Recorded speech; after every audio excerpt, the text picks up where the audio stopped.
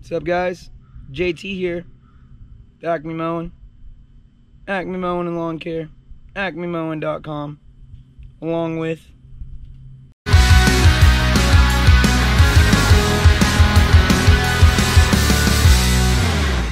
happy Saturday to you. Today's Saturday, obviously. Today's maintenance day for us. We don't have any work scheduled today, so we're going to be working on some of the mowers. Two of them are due for oil changes, and we've been working on our old work truck. I don't know if you remember it. It's been a year or so since we've had this sucker in service, but we got her all running and fixed up now, and I'm taking it out for a car wash. It's the first car wash it's had in probably a year and a half. So it'll look like a totally different truck when we're done with it. I should have gotten a before shot of it. It was pretty nasty. And I was going through some questions last night, putting them in the bucket. One of the questions that I've been thinking about a lot lately is when do you go from part-time to full-time, or do you just start off full-time in this business? And I'm gonna tell you, it depends, man. It depends on a lot of things, just like everything else in lawn care. It depends on your personal situation, and sometimes things in lawn care depend on your locality or, you know, your geography. Down in Florida, I know those guys cut year-round, so that is something that you can jump into straight away. You could, but where I live, we have about 5 months or so where we don't have much business, and if we do have any business, it's a hardscape.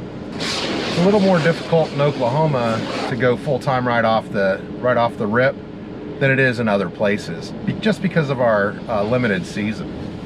You know, I mean, there's a lot of things in lawn care like that. Just kind of like, hey, what's the best mower?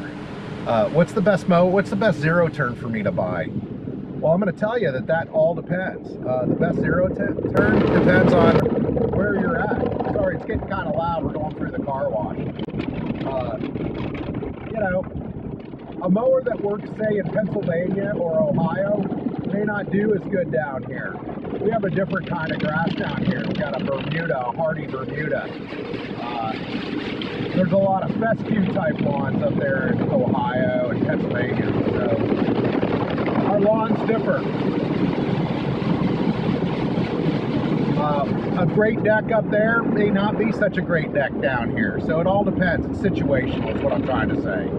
So I was in the military for 21 years, and I got out and I got a job doing some aviation stuff, and that pays me very well because of the experience that I had in the military as an air traffic controller. It requires a special skill set. So for me to give up that job to go into lawn care full-time would be foolish. But let's just say that I had a different job. Let's say I was oh, I don't know, a bomb loader. There's not much call for that out in the civilian community. So the decision to go full-time into lawn care may be a little bit easier in that situation for me. You know, it's all situational, guys. It all depends on your personal situation. For me, I had that great job, and I had all those years to save up money, so I got a good start. I was able to get my equipment and my trailer and a truck to pull it all with right off the bat.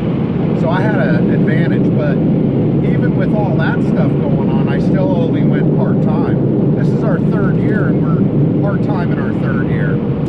We started off full-time our first year, and that just didn't work out at the time because there's just too many other things going on, and JT needed health insurance and all this other kind of crap, and I wasn't able to do it full-time. Not that I wanted to anyway, because I had that great job.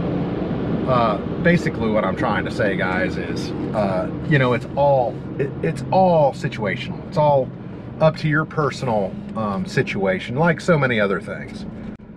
So to take advice from somebody in the lawn care business on whether it's best to start off full-time or part-time, I don't think that's a great idea.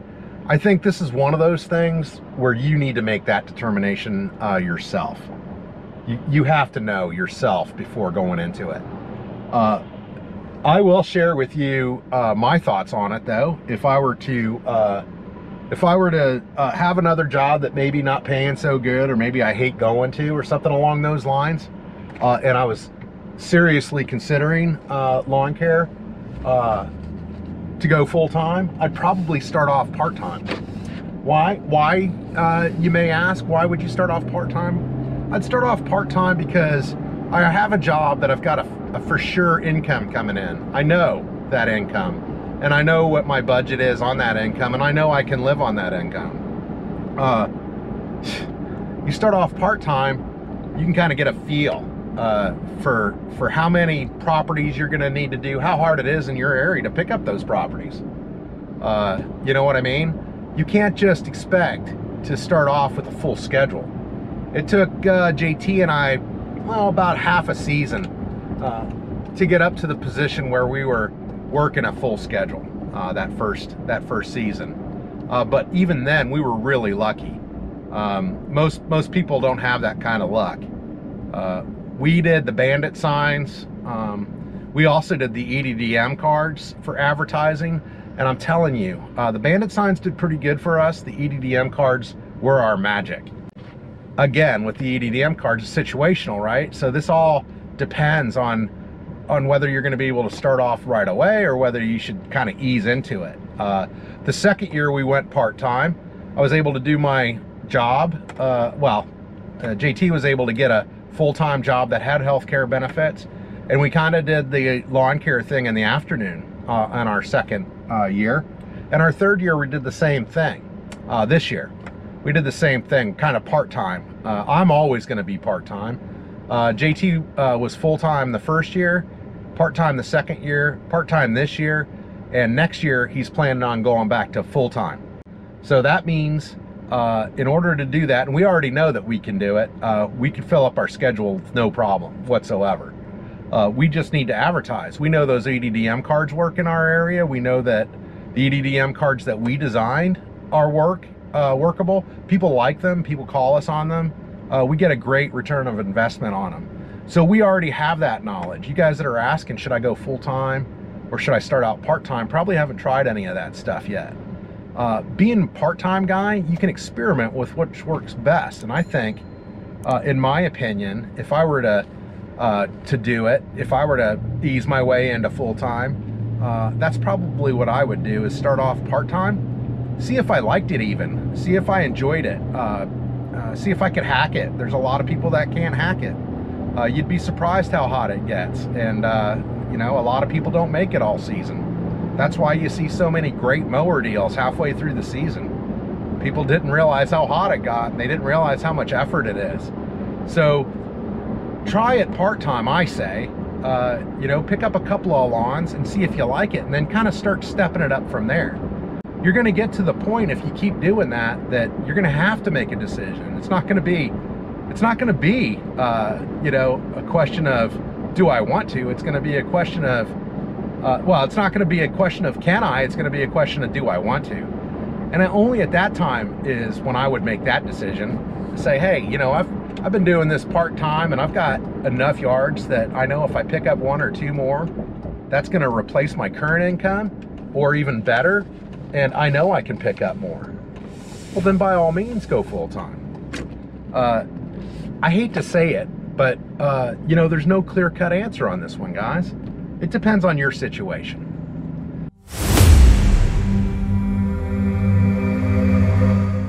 Why isn't Lex here, JT? She doesn't feel good. JT missed yesterday because he didn't feel good, and Lex is missing today because she doesn't feel good. And they think it was something that they ate.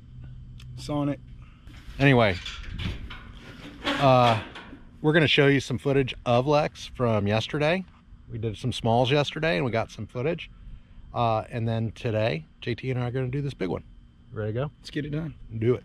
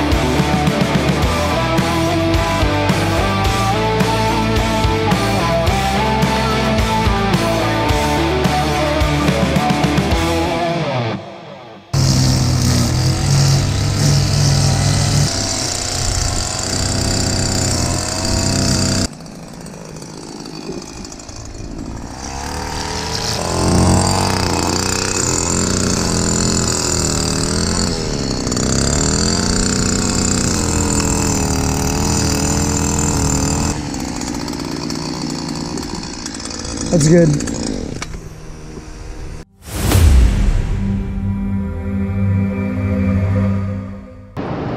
So guys, I just want to leave the discussion with this to keep in mind. If you're watching these guys like me on YouTube and you're taking their advice 100% and you know, you're taking what they have to say rather than what's going against your own gut instinct, I would say don't do that. You know, we all give our advice and our opinions on our personal situations, on how we've experienced things and what our backgrounds are and what our geographical location is or our financial situation is. We give our opinions based on all those things put together. So take it for what it's worth.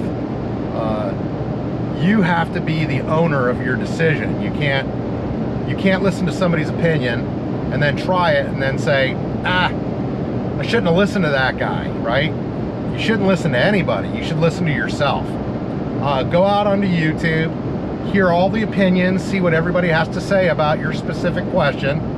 Should I start a lawn care business full-time, or should I start off part-time and work into full-time? Ask everybody that. I gave you my opinion on what I would do, how my personal situation is, and what I think I would do if I was in a different situation. But I don't know that for sure, and neither does anybody else that's giving advice on the YouTube channels out there. They don't know. They know what their personal situation is, maybe. And beyond that, though, you know, take it for what it's worth. You know, that's their 2 cents. This is my 2 cents. Your opinion's the one that matters. You're the one that's making that decision. You take all those ideas and you come up with your own idea and your own plan. Because if you don't own the plan, if you don't own it, it's easy to give it up. It's easy to blame it on somebody else for it not working. So people tend to be a little bit harder on themselves when it's their plan, right? They tend to work a little bit harder to make that happen, because if it's your plan, well, who wants to be a failure, right? Who wants to not succeed with their own plan? It's easier to pass it off if it's somebody else's plan, saying that plan sucked, I shouldn't have listened to that guy. Listen to yourself, is what I'm trying to say. Trust yourself. Some of you guys are going to get out there and you're going to go barnstorming on it. You're going to go crazy. You're going to be success overnight. And some of you guys out there are going to have to work for it. It's going to take years to get where you want to be. Other guys, it's just never going to happen, guys. I mean, it's just not going to happen. You have to know that going in. But it's got to be your plan. If you want any chance of success, it must be your plan. That's all I got to say about that. See you in a couple of minutes at the fridge thing. Let's go, baby. Wilford Brimley, let's front and center, sir. Present yourself. What did I do with... Hold. We'll just wait out here until you figure out what you're doing. Oh, there it is. Go. We're on standby, fellers and ladies. Maggie, no, don't go swimming. Come on, let's go. We're going out. We're going into the shop. Let's go, baby. You have to sleep on the floor. You have to lay on the floor if you get in the pool. The babies. Oh. Man, it was a warm one. Oh, look at it. We almost got no flowers left. I know. I think too hot. I blame you. Yeah.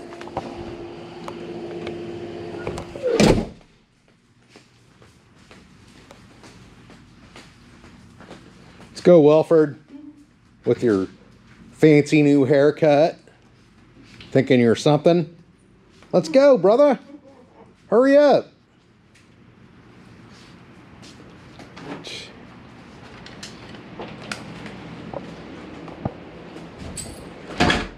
I'm gonna have to fast forward that part. Wilford Brimley was like walking at like a quarter mile an hour. Yep, you gotta fast forward. Hello, baby. What a good girl. And you're a good boy too, because you actually took your seat. There's no distractions tonight though, right? No other peoples. Hi, y'all. Hey, KH. Hey, baby. So today, I answered one of the questions that was put in our bucket. So if we pull it out of the bucket from Josh's, we'll just say, hey, we already answered that in this video, right? Right. But I got that question, I put it in the bucket, and I've been doing a lot of thinking on it, right? Yeah. Because it is a great question, one of the best questions I think that, that's the question I was asking, right? Yes. At what point do I do this?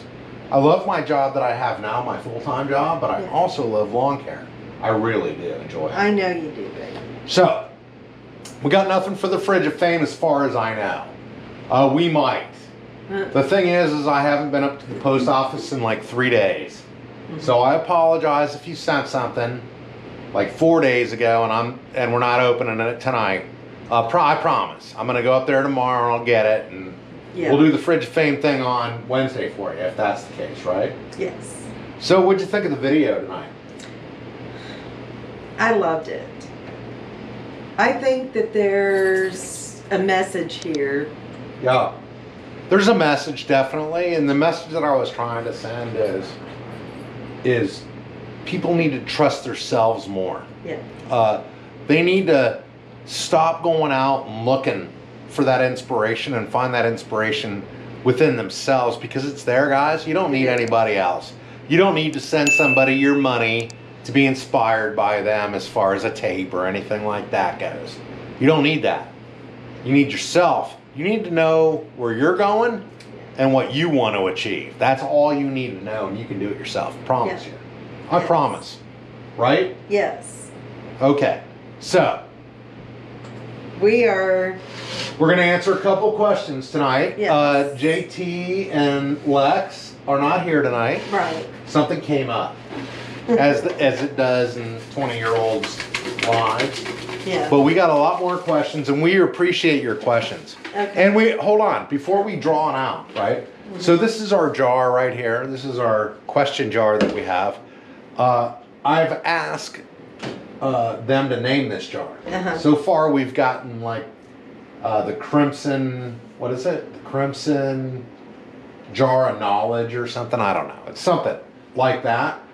But if you have an idea, tell me what it is to name this thing, because we want to put it up to a vote, and whoever gets the most votes. How about the dynamite bucket? It goes along with the Acme thing. The dynamite bucket might work. Like, you can put that up. So KH, okay, so the other answer has some competition with you. Yeah. But if you got a better name, please submit it. Heck yes. Let's pull the first question. Okay. What's the question? It is from Mark Sizemore. How often do you service the mowers and sharpen the blades? That's a great question. We service the mowers as necessary. I know that my Exmark mowers pretty much require every 100 hours, but I do it every 50. So that's my own personal thing, is I do it every 50. So that was that. And what was the other part of the question? And sharpen the blades. We sharpen the blades as necessary. Yes. Depending on, you can tell when you need to sharpen your blades, you know what I mean? When you get out there, you can tell whether you got a half a day or a day left in them. And that's when I sharpen my blades. When I notice that, the next time I get home, then I sharpen them. All right. Yes. Next question. Okay. Oh, do I get to pull it? Yeah, you pull it. Okay. All right. Here, you read it though. Okay. It is from Mark Sizemore. Wow. Okay. Do you purchase brand name blades or do you purchase aftermarket products? Oh, this is an easy one. Both. I purchase brand name blades and I purchase aftermarket products, and the aftermarket blades that I purchase are normally the Oregon brand. I've had good luck with them. Although I'll tell you, the Exmark, the Exmark blades are nice. And I order them once in a while too, just because I support my dealer. Yes. And I think it's important to do so, guys. If you want to keep your dealers, you have to support them, right? It's like everything else. They're a small American business. They it's hard for them to compete with the big box companies. Right. So once in a while, you don't have to do it every time, just once in a while, at least support your little guy and buy those authentic blades. Mm-hmm. They're actually better in my opinion. Yeah. But that's just my opinion. Get yourself a good blade sharpener. Yes. Buy yourself some Exmark blades and they'll last forever almost. Well, for a season at least. Yes. Right. So love each other. Make lots of money. And peace. Peace. We'll see you on Wednesday. Hey y'all, did y'all notice my green tie-dye shirt? Go buy one at our Acme shop. It's in the description below. See you later. Bye y'all.